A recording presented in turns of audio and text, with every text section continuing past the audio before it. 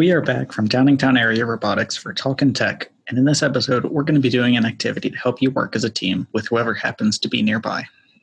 You'll go through the worksheet with your family or with a friend if you're allowed to. Imagine that you are shipwrecked and stranded on a lifeboat with the people around you. First, each person should write down 5 items you want to have with you. Try to do this in less than 2 minutes.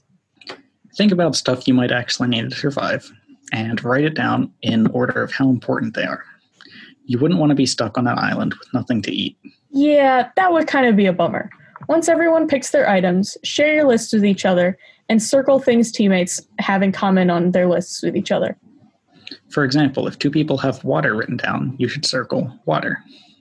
Then, you'll need to work together to narrow down each list to only having 2 unique items per person.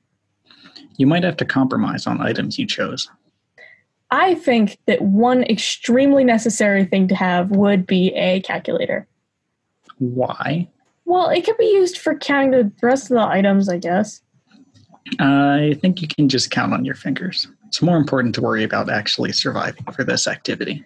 Yeah, you're right. Well, either way, once you have your list, you'll need to draw a way to store everything you have that you wanted to bring on a normally sized lifeboat.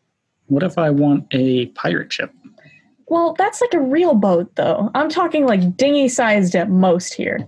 After doing that and completing the reflection questions, make sure to send pictures of your worksheet to Mrs. Langlois at the email on screen now.